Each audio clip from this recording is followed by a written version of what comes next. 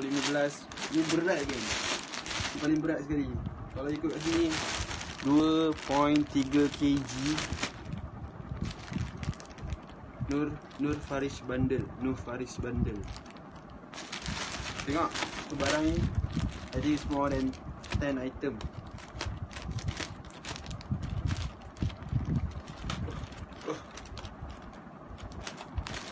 Dalam pasal ada pasal.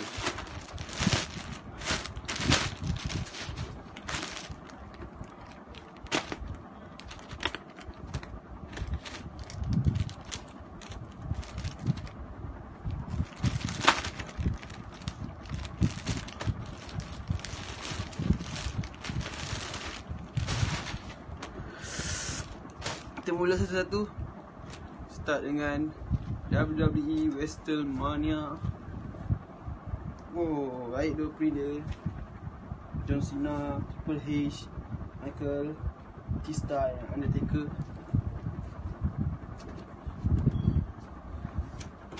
Satu lagi WWE punya t-shirt.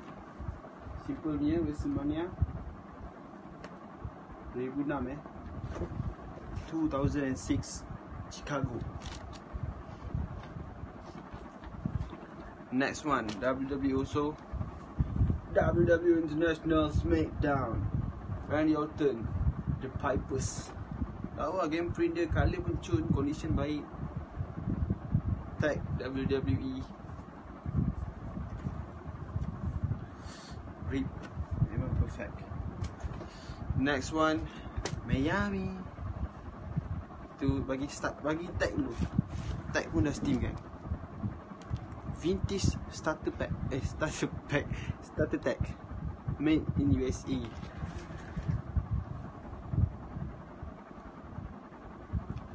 Ni print dia kan. Baik bro. University of Miami vintage starter tag. What? Single stitches. Got pages here. Starter pages. Not bad though. Sangat nice though. Then another one here. Tag pit, basketball. This one single stitches also. Print front, the front print. I got game. Get paid. Kau ada game tak bayar gaji pun tak guna kan. So dia buat baju macam ni, single stitches. Aku beli, settle. Next. Oh, next ada barang motor kan. Bike week punya t-shirt. Look at the print. Skull riding a motor 2016 Wild Bill. Simple front and got a heavy rock print on the back. Next, motor punya geng Laguna.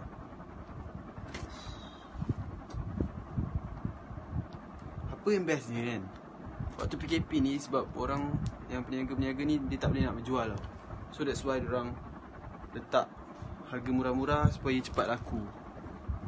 So alhamdulillah aku dapat murah-murah. Stealer All of Fame.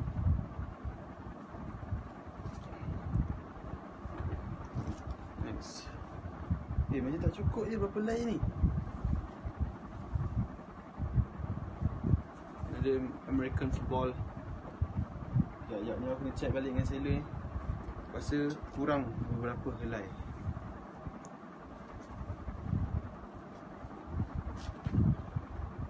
San Francisco. Okay, by Nike, ada copyright 2011. Next one is Steeler also. Weh, ni Steam tu yang ni print dia. Print dia jahat sikit, nakal sikit print dia. Tengok You can fit stupid.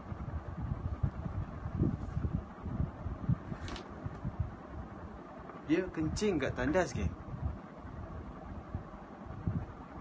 Kencing kan? 1, 2, 3, 4, 5, 6,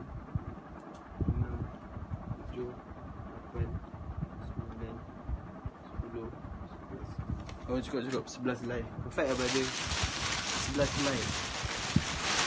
Pasal yang ke-16. Pasal yang ke-16. Pasal yang ke-16.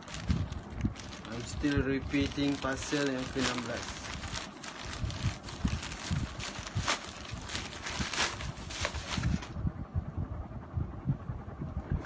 Tag dulu. Tag Nike USA. Still recording? Yes man, you still recording. Haram tak nampak apa. Gelap ah. Tag USA gang. Print depan simple, belakang ada Nike print. Oh nice gang, double stitch, navy blue. Perfect.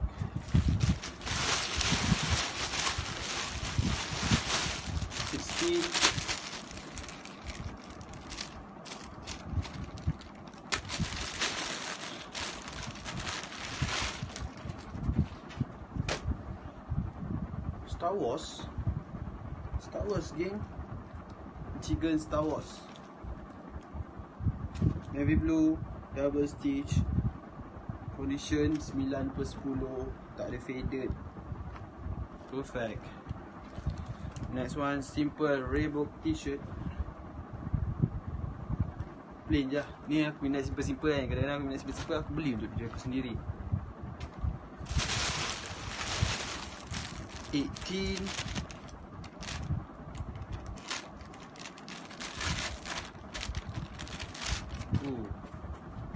Kain pun dah lembut kan. Snoopy. Okay, ni tag dia dulu. Tag dia dah faded, tak nampak apa. And then stitches dia single stitches, color navy blue. Fabric dia aku rasa 50-50, memang lembut. Okay, ni print dia. Dallas Cowboy punya t-shirt. Dia collab dengan Snoopy. And then dia ada copyright 1958 bro. Ui, memang steam bro baju ni. Single stitches semua. Snoopy collab dengan Dallas Cowboy. Perfect. Last. Okay, ni last.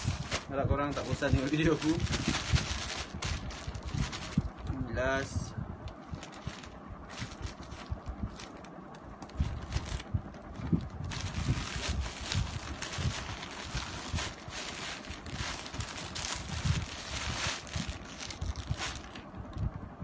Baju cincin bro.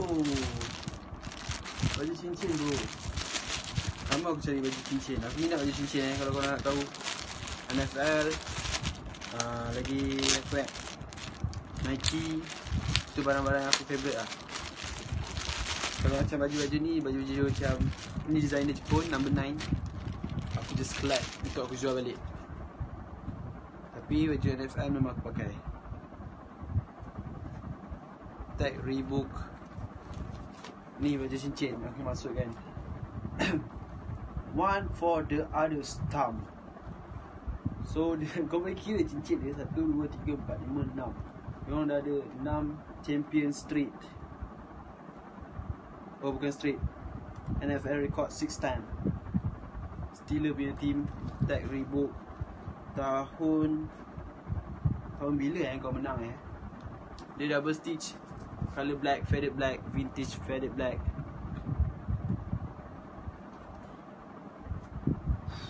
Perfect bro. Steel, memang steel. So thank you korang yang tengok video ni sampai habis. Keep support aku.